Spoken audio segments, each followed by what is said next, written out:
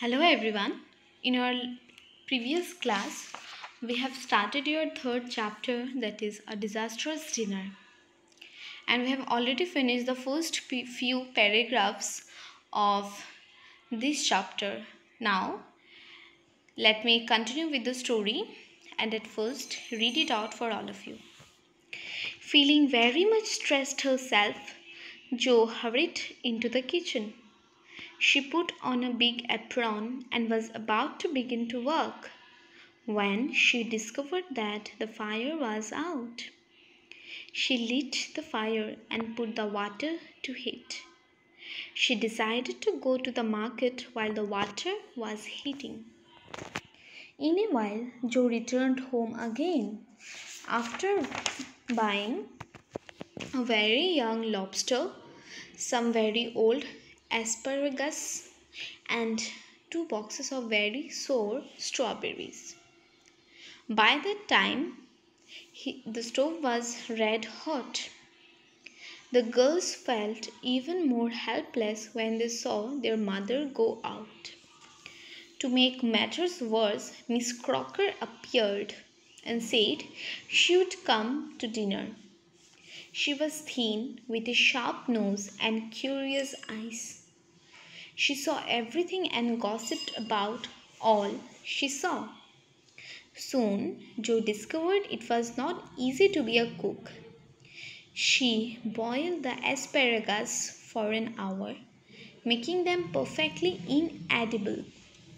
The bread burned black. The lobster was overcooked to a bright red color. The potatoes were left somewhat raw in the hurry. The jelly turned out lumpy, and the strawberries were sour because of being unripe. It is so disappointing to spend your whole morning for nothing, thought Jo as she called everybody for dinner. She stood hot, tired, and disheartened, looking at the feast spread before her. She was certain Miss Crocker's sharp tongue would report it far and wide. Poor Jo! She was embarrassed because all her dishes were tasted and left uneaten. Amy giggled and Meg looked distressed, and Miss Crocker pursed her lips. Laurie, the neighbor's boy, talked and laughed to make the scene look cheerful. Jo was sure that her dessert was good, for she had sugared it well and had a jug of rich cream to eat with it. So students, this much will be enough for today. Now, let us tell you in detail whatever we have read today. So students, in the last class, we got to know that Jo took the responsibility from Meg to prepare the dinner.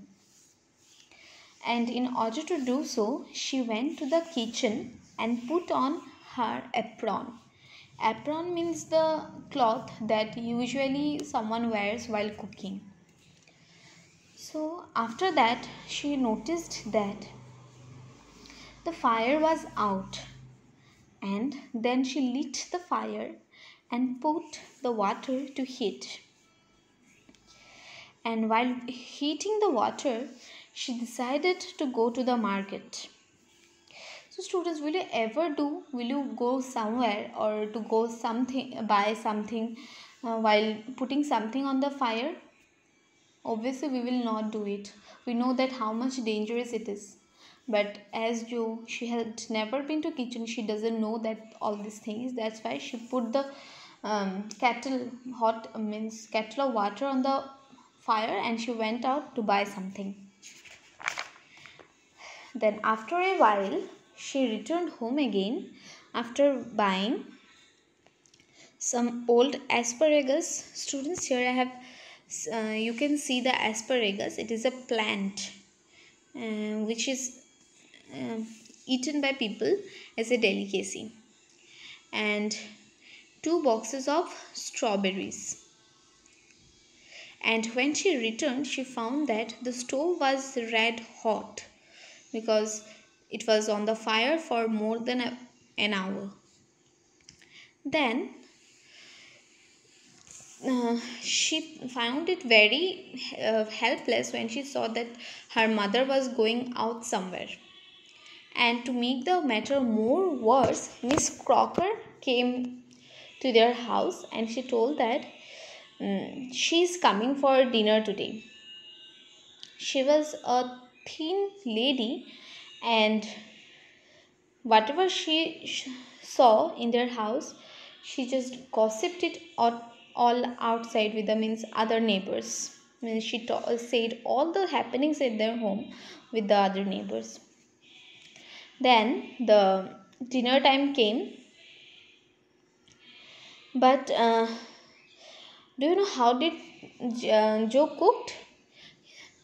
She burnt the bread completely black, and the lobster. Students, you know what is a lobster? Still, I have mentioned a picture of a lobster here, and she overcooked the lobster and left the potatoes raw, and the strawberries that she got from the market was totally sour.